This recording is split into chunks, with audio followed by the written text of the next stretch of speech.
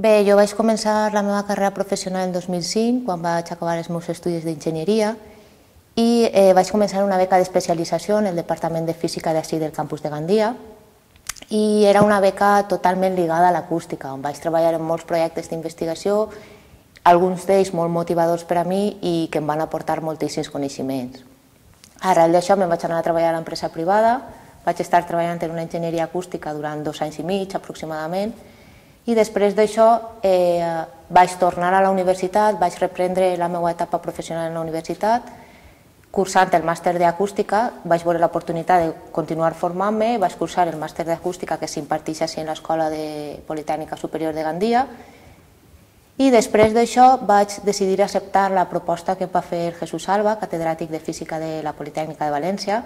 d'incorporar-me al seu equip de treball en investigació i al mateix temps poder desenvolupar el meu doctorat. Bé, jo crec que el que em va dur a mi a la investigació va ser la curiositat. Crec que qualsevol investigador té que ser una persona curiosa, té que plantejar-se coses i a lo millor aquesta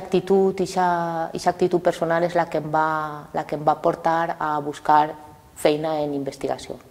Bé, jo voldria continuar i crec que ho faré treballant en acústica en qualsevol camp i continuar fent-ho en la il·lusió que estic fent-ho fins al moment, perquè crec que un treball fet en il·lusió és un treball ben fet. Espero no perdre mai aquesta passió per el treball que faig. El meu consell és que ho facin amb vocació. La investigació pot ser molt bonica quan traus resultats bons, però pot ser molt desalentadora també. Has de ser una persona constant, has de ser una persona pacient i t'ha d'agradar el que fas dia a dia, el lluitar per les teves idees o per el que tu estàs desenvolupant.